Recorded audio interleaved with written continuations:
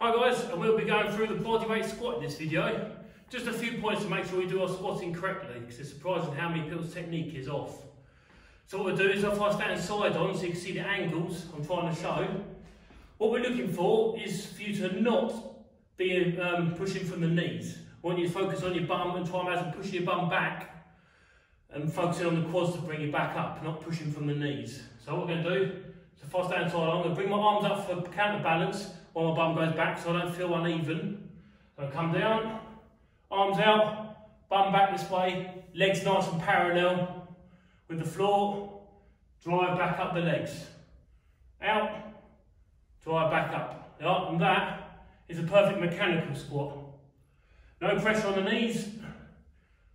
While we're doing it, if I do it for the front, we also keep our feet a fair distance apart. It will vary for every person.